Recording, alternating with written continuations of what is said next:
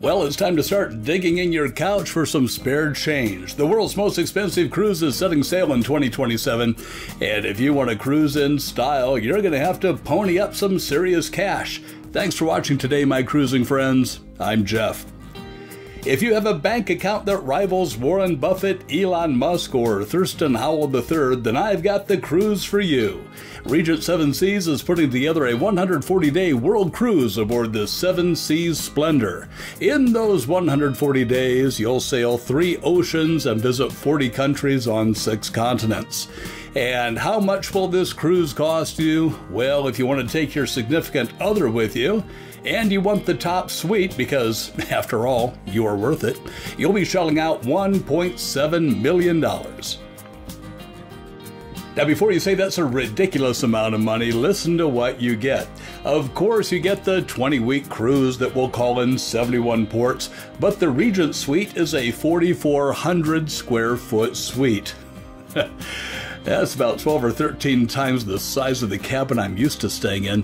You also get a dedicated butler, a personal car and driver in every port, a glass-enclosed solarium, a personal sauna, steam room, and jacuzzi, and original artwork on your wall, including a work by Picasso.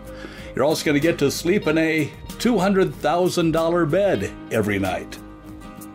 Or if you want to downgrade your cruise and think you can lower yourself to staying in a veranda suite, it's only $85,000 per person. Now, if you go on the World Cruise, the fare covers all expenses as well as a one-night pre-cruise hotel stay in Miami. Amenities and services included in the fare include door-to-door service, airfare, a choice of 486 shore excursions, all food and premium beverages, of course, Wi-Fi, and get ready for this, here's the kicker, here's the selling point, laundry and valet services. The ship will be stocked with over 6 tons of lobster, 150 pounds of caviar, 7 tons of filet mignon, 58,000 bottles of wine, and 14,000 bottles of champagne. This epic cruise will depart from Miami on January 11th, 2027, so start buying those lottery tickets now.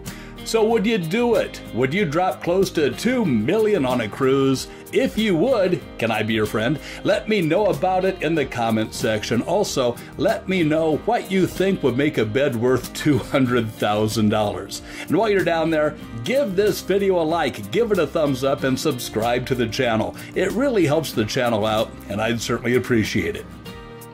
Hey, thanks for watching today. I'm Jeff, and I'll see you on a future cruise, but probably not this one.